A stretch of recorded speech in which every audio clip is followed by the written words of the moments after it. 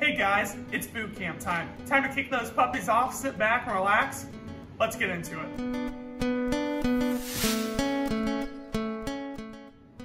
So today we're talking boot care. You're about to see in this clip me completely change the look of a boot. If your boot looks not like how you bought it, you need to use some leather conditioner. If it starts looking dry, you need to clean them up. If they get mud or salt stains. If it's really rough, you need to use some Bic 1. First, you just want to brush them off real quick, as you'll see. Use some Bic 1 on it. And then following, you want to use some Bic 4. So it's just a good leather conditioner, good waterproofing. Comes in a big size, small size. It'll work wonders on your boots.